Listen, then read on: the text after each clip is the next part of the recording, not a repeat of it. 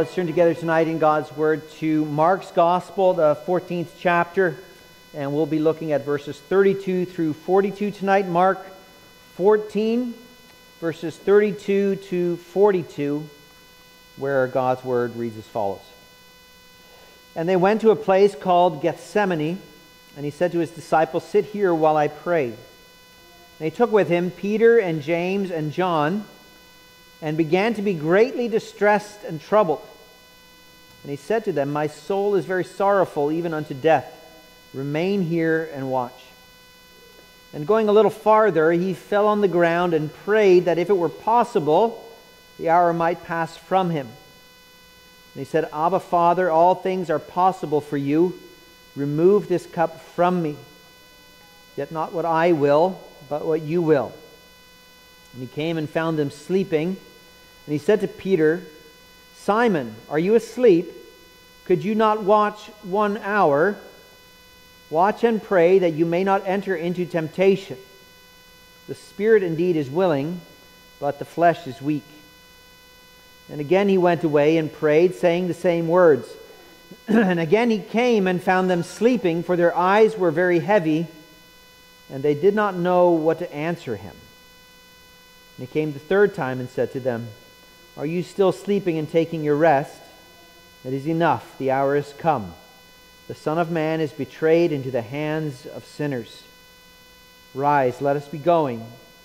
See, my betrayer is at hand." So far, the reading from God's Word together this evening. May He add its blessing to our hearts. As we are in Jesus' last week of public ministry, there is a continuation of the build-up of Jesus' isolation as He goes to the cross. He's come to Jerusalem. He's entered Jerusalem as a king. In the triumphal entry, He's cleansed the temple as a priest. He has taught the will of God as a prophet. And yet more and more His isolation is becoming apparent. And that's really no surprise. That was part of Jesus' ministry. In John 1, in kind of the prologue to that gospel, there is this description of what happened in Jesus' ministry. It says there that Jesus came to His own, and His own people did not receive Him. But it is tempting for us to view what's happening to Jesus as a circumstance that is beyond the control of Christ Himself. It's like Jesus is a victim to what is happening to Him here in Mark's Gospel. It's like Jesus didn't know what was coming, or Jesus couldn't control what was happening. Well, who is Jesus? We've learned from this Gospel that for sure Jesus is truly a man, but He is not merely a man. We have seen on multiple instances how Jesus is the Son of God, how Jesus is able to command creation, how Jesus is able to command demons, how He makes people to fall before Him in fear when they recognize who He is. And really, He's going to be the victim of being made isolated by the religious leaders? No, Jesus, He comes to Jerusalem for a specific purpose. And it's not right away to establish His glory and His power and His dominion. Jesus comes to Jerusalem for another reason. Yes, it's true. Sometime every knee will bow before Christ, and every tongue will confess that He is Lord. But in this instance, as He journeys to Jerusalem, He goes to humble Himself. To humble Himself on the cross to accomplish the redemption according to the will of the Father. And as we think about what that means here, as He's in Gethsemane praying on His face in the garden, we see Jesus to be alone in His agony when He goes to the cross. Now, that may seem like an obvious statement. Well, what do we mean by that? What we mean is that even prior to Christ hanging on the tree, He is already suffering. Christ has already entered, so to speak, into His passion. He is He is going to suffer physical agonies like you and I cannot imagine. But here in this garden, he already suffers emotional agony like you and I cannot imagine. That's because our Savior comes alone in his agony. He suffers that agony as part of his work of redemption. So Jesus is all alone in his agony when he goes to the cross. And to learn that lesson, we're going to look at our text in three parts. First, we're going to see the sorrow of Jesus in verses 32 through 36. Then we're going to see the fatigue of the disciples in verse 37 through 41. And then we're going to consider together the betrayal of Jesus in verse 41 and 42. So the sorrow of Jesus, the fatigue of the disciples, and the betrayal of Jesus. We'll start by looking at the sorrow of Jesus. Jesus goes to the Gethsemane. We don't know much about Gethsemane. We could go off into a rabbit trail to describe exactly what Gethsemane is and where it is, and that would be fine. It might be an interesting thing for you to do in the privacy of your own home. But the purpose of this text for our consideration tonight is not so much what we can know about Gethsemane, but rather why Jesus went there. Jesus goes there specifically to pray, it says in our text. In verse 32, he comes with the 11 disciples. Sit here while I pray. Now, in Mark's Gospel, let's take Mark's Gospel alone. In Mark's Gospel, prayer is mentioned only 11 times. 3 of those times, prayer is simply part of Jesus' conversation. One example of that would be when Jesus comes down from the mountain after the transfiguration. There's that demon that the disciples can't be cast out. And Jesus says to his disciples, this kind of demon can only be driven out by prayer. He's not teaching anything about it. He's not making an observation about it. He's simply describing, he's using the word prayer in his conversation. So that happens 3 times, 3 of the 11 times. 2 of the 11 times, Jesus is teaching his disciples specifically about prayer. And so that's the Lord's Prayer in Mark 11:25, whenever you stand praying. One time, so one of the 11 times, Jesus actually commands his disciples to pray. We find that in our text here in verse 38. Jesus says, watch and pray. But 5 of the 11 times, prayer is Jesus' own activity. So it's not teaching us about prayer, it's describing for us that our Savior prayed. And so that's actually the first time that prayer is mentioned in Mark's Gospel.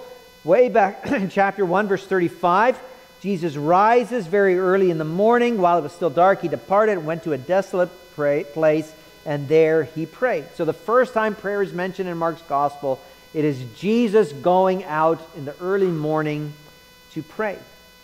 And the last time prayer is mentioned in Mark's Gospel, it is also Jesus' activity. Here in verse 39, Jesus is described as going away from the 3 disciples that he took with him and praying in the Garden of Gethsemane.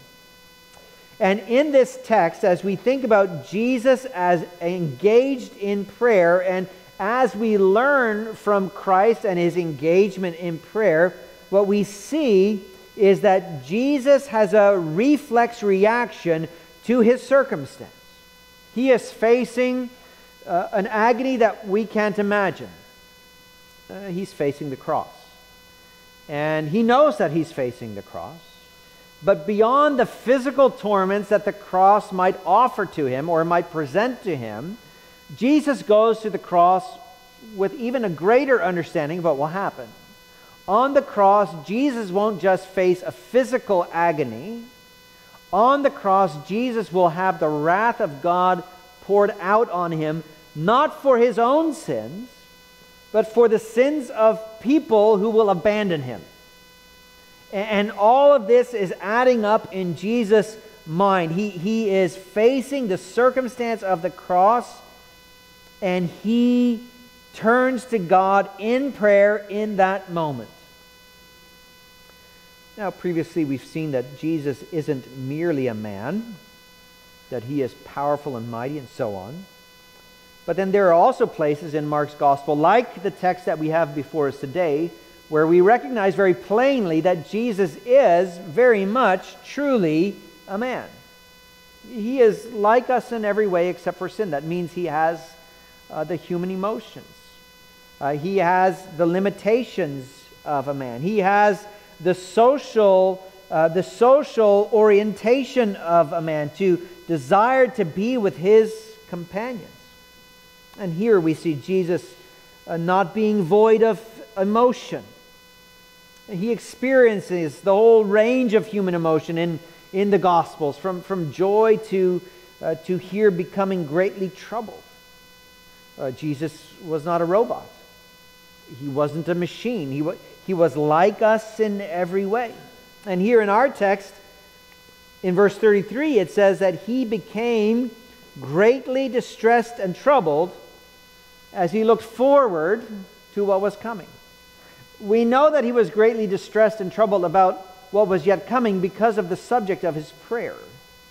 Jesus asked for the hour to pass him by, for the cup to pass him by. And we'll talk about what that means. But first, let's think about what it means that Jesus was greatly distressed and troubled. Jesus, so distressed, he desires his disciples to be with him while he prays. He leaves 8 of the disciples in one place. He chooses the elite group of 3 to accompany him and to keep watch with him as he prays. And it says again, verse 33, Jesus began to be greatly distressed and troubled.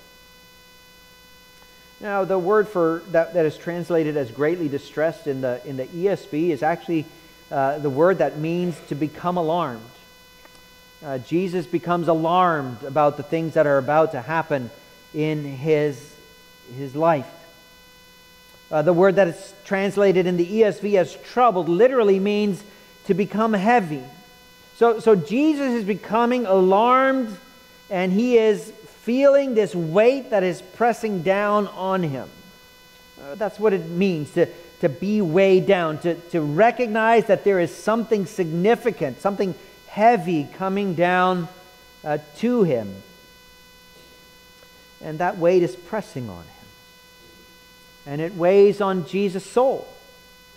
And he shares it with his disciples. He says to the 3 that he took with him, "My soul is very sorrowful, even unto death." I've not felt that kind of grief before, where I think that my burden is so heavy that I will die, grieved to the point of death. The Bible is describing for us here how Jesus carries this immense emotional burden before he is crucified, and he carries it all alone as the mediator. And so Jesus turns to prayer in that moment. In verse 35, it simply gives us a description of what Jesus asked. It doesn't use Jesus' own words. It just says that he prayed that if it were possible, the hour might pass from him. In verse 36, it goes a little bit further than that. It describes not only Jesus' posture in prayer, but the things that he prays. Actually, the posture in prayer is in verse 35. Jesus goes beyond where the disciples are, and he falls on the ground. And he prays to his Father. And he says, "All things are possible for you. Remove this cup from me." Well, that informs what is making Jesus greatly alarmed. It informs what it means that Jesus is troubled. It is the hour that he is facing.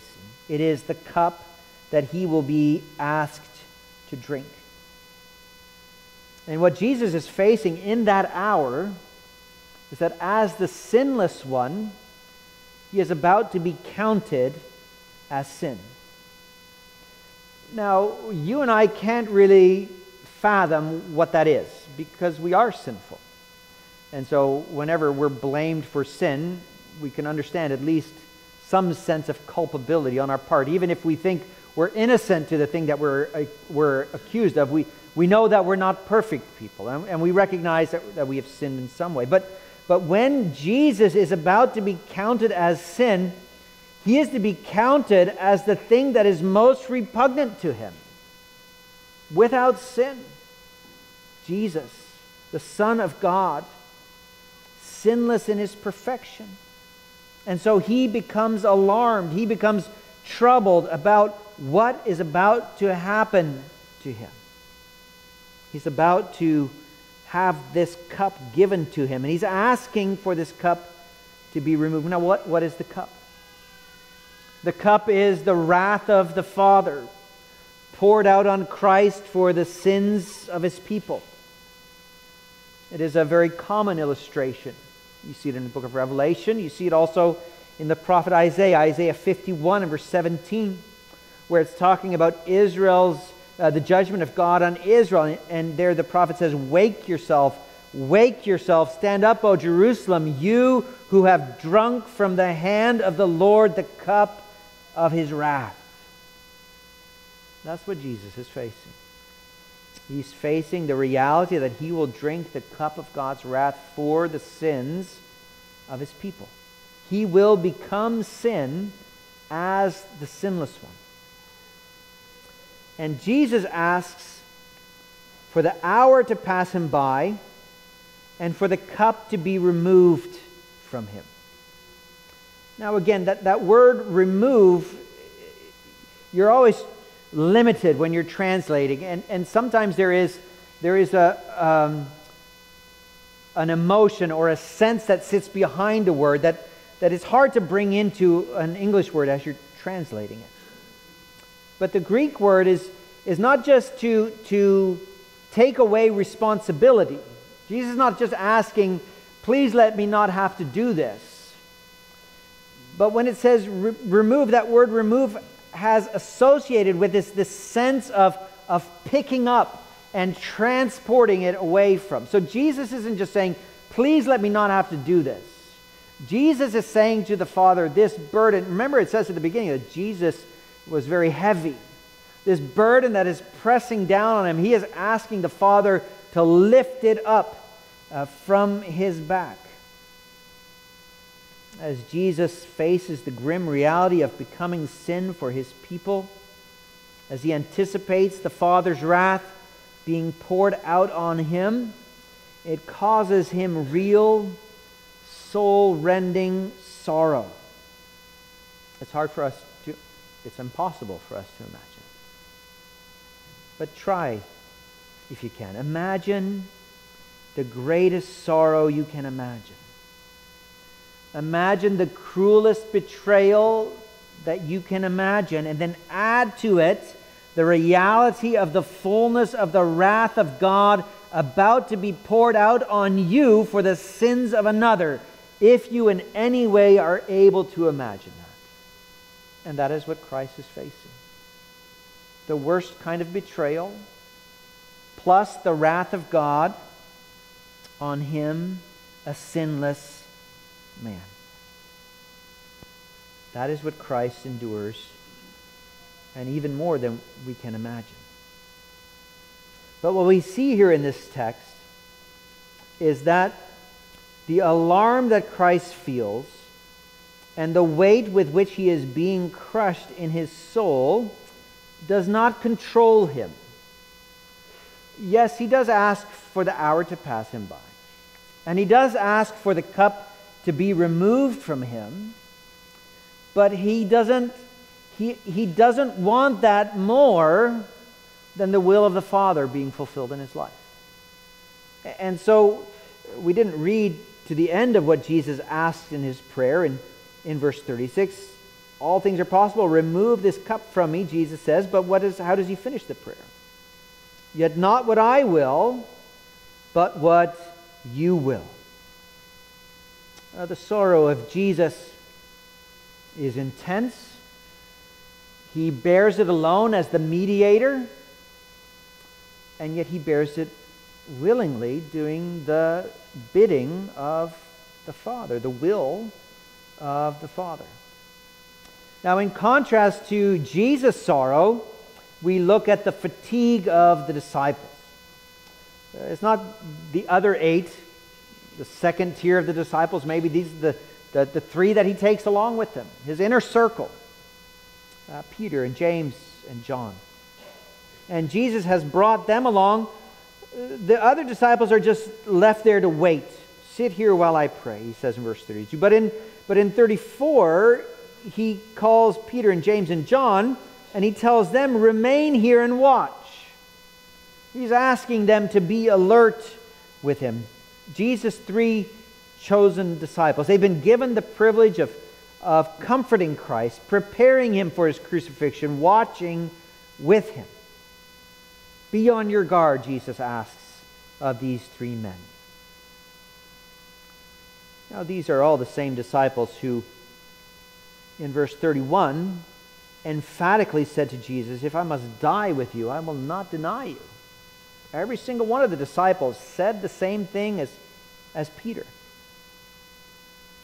And here they are, falling asleep. In verse 37, Jesus comes back after praying and he finds them asleep. And he says to these tired men, could you not watch for 1 hour? I'm sure that stung a little bit when Jesus said that to the disciples. Because he's making an observation of Peter and James and John. And what is he saying about them? At worst, he's saying that they're not very helpful. Certainly making an observation about how weak they are. These three men who thought they were so strong and they come to watch with Jesus in the garden, but he prayed so long. Can you not watch for 1 hour? That's what Jesus asks. Can you imagine a prayer that lasts 1 hour? Next Sunday morning, if I get up and our congregational prayer is 1 hour, where would your mind be? 15 minutes in? Where would you go in your mind? Would you, after you got into the car when the service was over, would you grumble a little bit about the length of the prayer? Would you fall asleep? That happens even to very well-intentioned Christian people. Acts 20 and verse 9 talks about Eutychus. You remember the story? Paul is in Ephesus. He's preaching.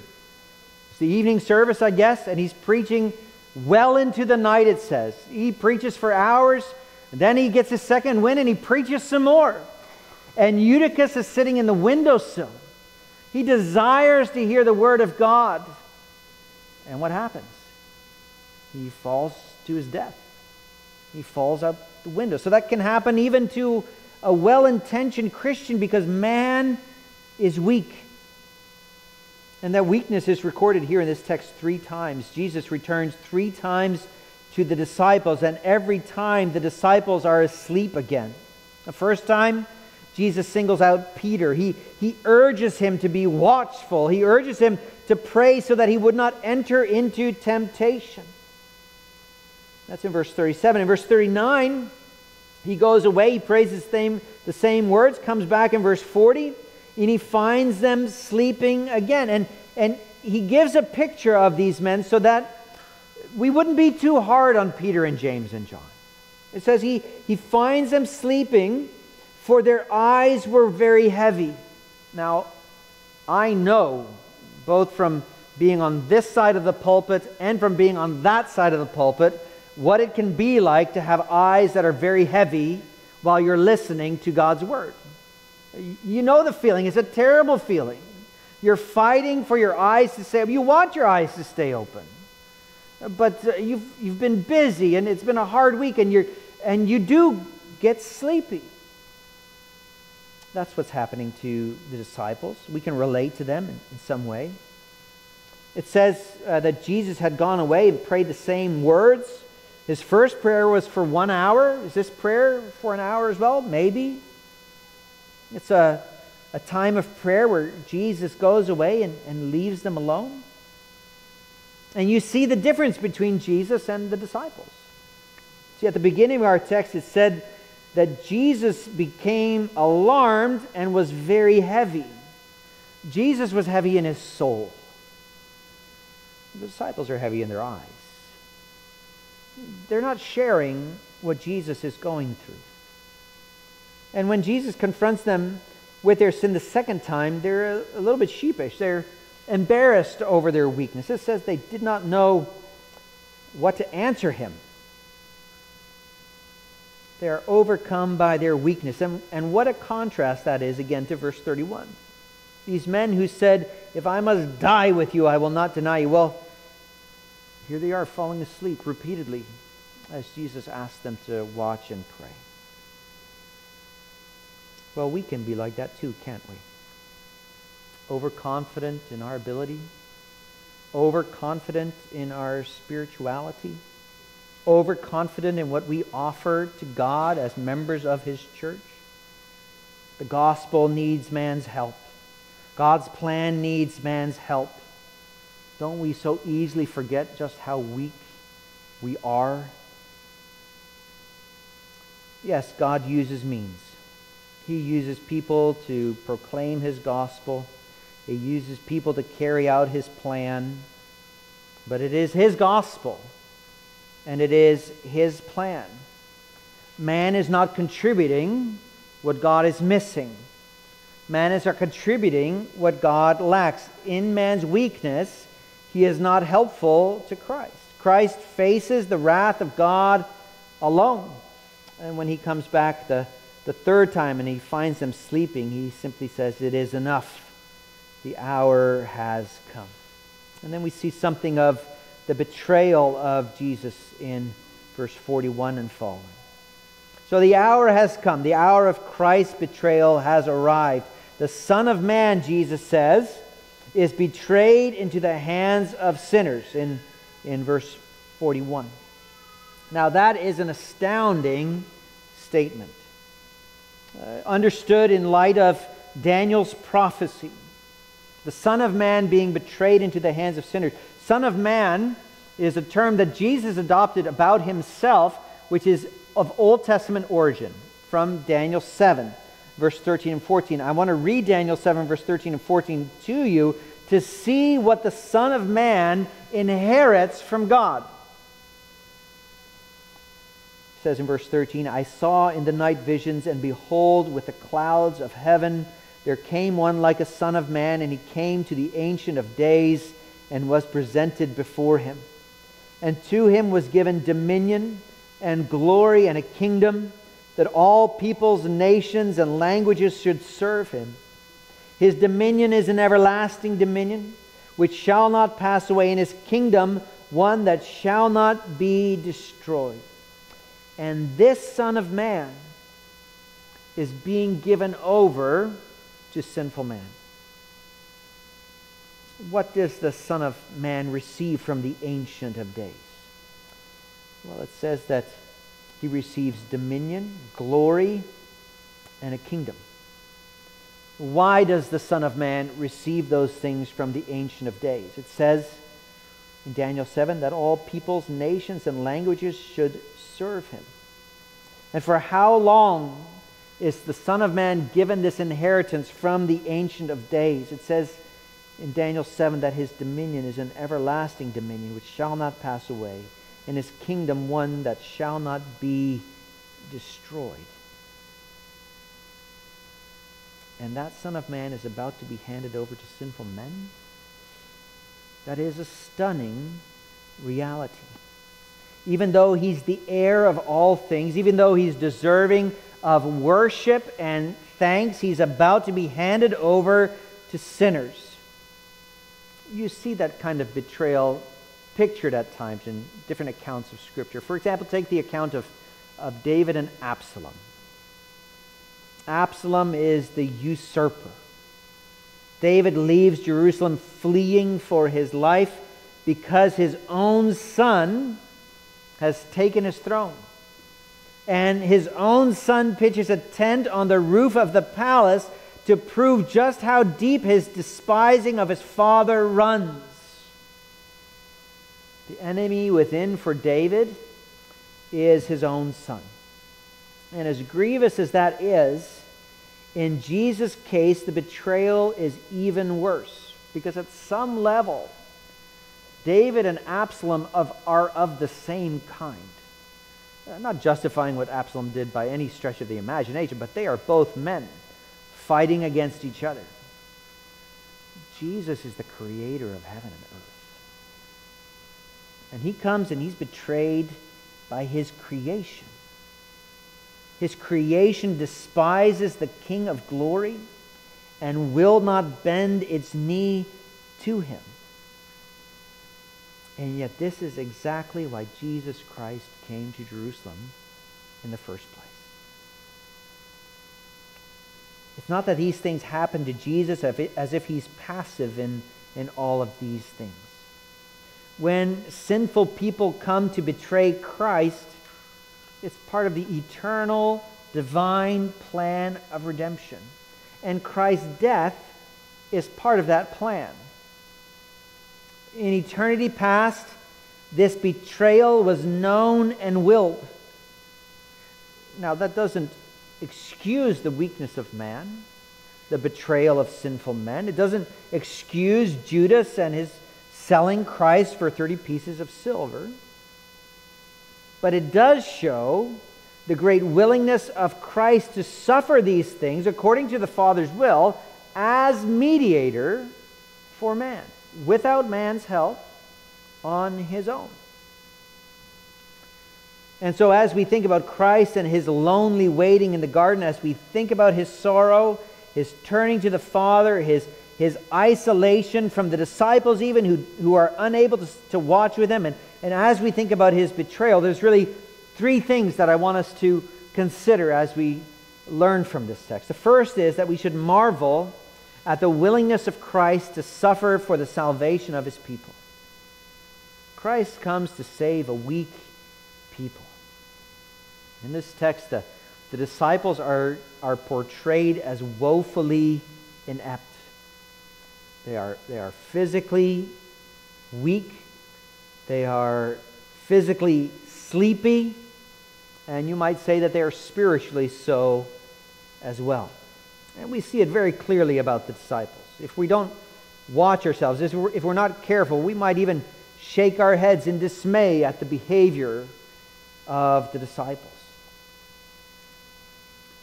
But the things that we see very clearly in the lives of the disciples, we don't recognize as easily in ourselves. And that is often the case when it comes to people. We see the failings of others quite easily, but when it comes to ourselves, we are a little bit dull about our own failings. And I include myself in that. I include all of you in that as well. The reality is, as we sit here together and learn about the weakness of the disciples, we can't pivot from the disciples and then think that we are the better part of the church which motivated Christ to come. You are not the better part of the church. I am not the better part of the church. Christ came for nothing that he saw in us, but he came motivated by his own love for his people. And what is amazing is that he loves those so deeply who are so miserable to him.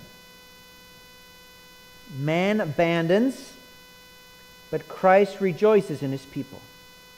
There is a heaviness in his soul in realizing the wrath of the Father about to be poured out on him, but there is a willingness, a joy even, in suffering for his sinful people.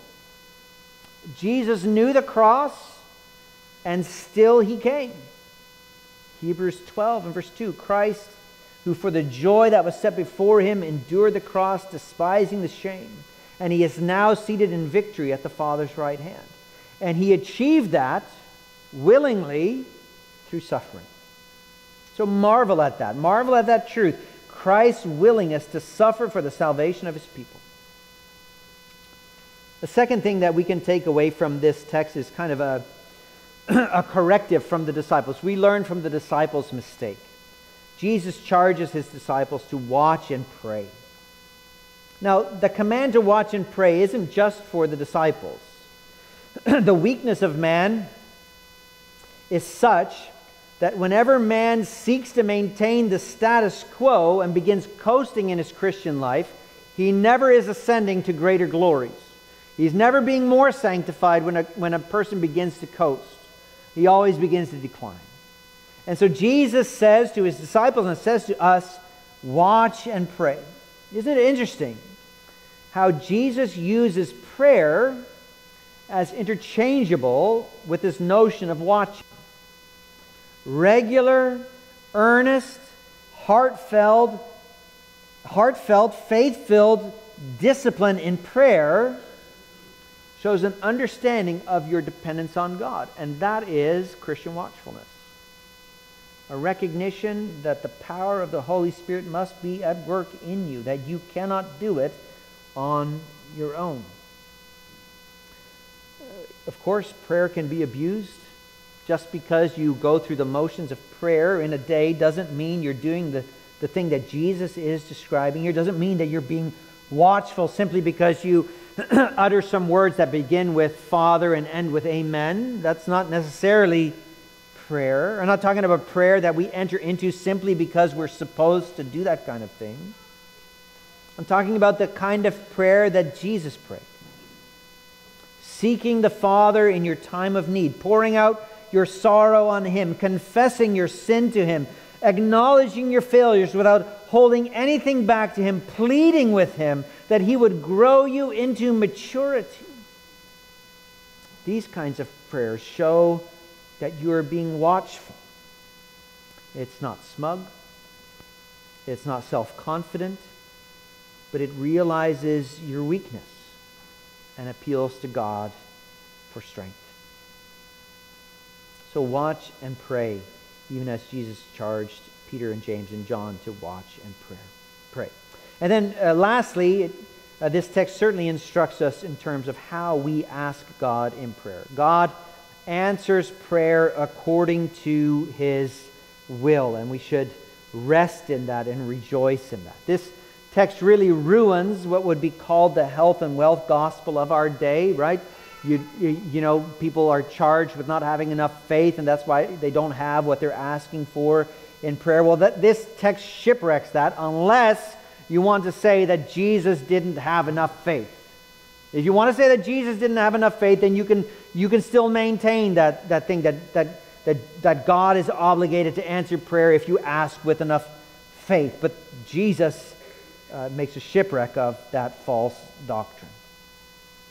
Jesus, with perfect, sinless sincerity, asks to forego the suffering of the cross. Now, some people seek to minimize that truth because of Hebrews 12 too. They talk about the joy that was before Christ, how He despised the shame, how He willingly went to the cross, and they say he can't have wanted to avoid the cross, and he is simply praying that God would alleviate His suffering in the terms of the wrath. Well, it's 6 and 1/2 dozen the other, isn't it? Now, to avoid the wrath of God poured out is to avoid the cross. So Jesus is asking to avoid the cross. He goes willingly, but He asks to avoid the cross. And even as He asks to avoid the cross, at the same time, He entrusts Himself to the Father's will. Now, if that is the posture of prayer for Jesus, how much more should that be the posture of prayer for us? We are not able with any amount of certainty to predict anything about the future. Can you tell what will happen 30 minutes from now? 3 minutes from now? You can't. And yet, Jesus knew the betrayal of Judas, that it was coming. He predicted that it would come. And Jesus knew that Peter would deny Him before the evening was through. He predicted that would happen. And Jesus knew that after He was raised from the dead, His disciples would meet Him in Galilee. He predicted that would happen and invited them to come. And yet He says, not what I will, but what you will. Is that your posture in prayer, Christian? Or is prayer something you use to manipulate God? Maybe we can get enough people praying for something and God will have to listen. Jesus is not compelled by the prayer, or God is not compelled by the prayer of His own Son. Maybe if we pray for something really good, then God will have to listen. Well, God is not compelled when Paul asks for the thorn in the flesh to be removed from him. God answers prayer according to his own will. Now, should man take offense when God does not answer prayer the way that we envision that he should? What is our relationship to the will of God? Is it fine with us so long as his will lines up with our will? What if the Lord would take your wealth? You've been a faithful Christian all your life. He's given you a measure of comfort your whole life, and then he removes it from you. One afternoon, all your wealth gone.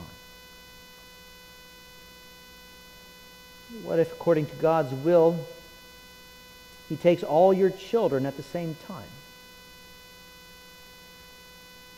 That's what happened to Job. And what was his response? The Lord gave, and the Lord has taken away. Blessed be the name of the Lord. Well, that's Jesus' attitude in prayer.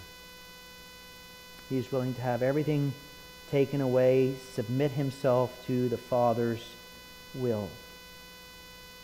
And if he submits to the Father in prayer, even though he is the same in substance and equal in power and glory, how much more should we, his creation, be willing to do so? When we grumble against God, and we say that we're angry with God because he didn't answer our prayer, we do not have the information that is necessary to justify that kind of response. We don't have the selflessness to justify that kind of response. We don't have the sinlessness that would on any level justify grumbling against God's will as it is worked out, despite what we have prayed for. God is sovereign. Do you believe that? God is good. Do you believe that? God knows all things. Do you believe that? God works all things for the good of his people. Do you believe that? This is why in prayer we should, with joy and peace in our heart, be able to say to God, not what I will, but what you will. The Christian entrusts himself to the will of God in prayer, even as Jesus does here in the Garden of Gethsemane. Here in Gethsemane, by his prayer, Jesus shows just how alone he is when he goes to the cross, that his suffering begins before the cross, even in his isolation in Gethsemane. It's not an isolation that is foisted on him by others. The Son of Man, who is the heir of power and dominion and an everlasting kingdom, receives these things in his suffering. His own people do not receive him. His prayer is not favorably answered, but he endures the cross. He does it willingly, entrusting himself to the one who judges justly. Such is the suffering of our Lord, and it shows us his great affection for his people. Amen. Let us pray.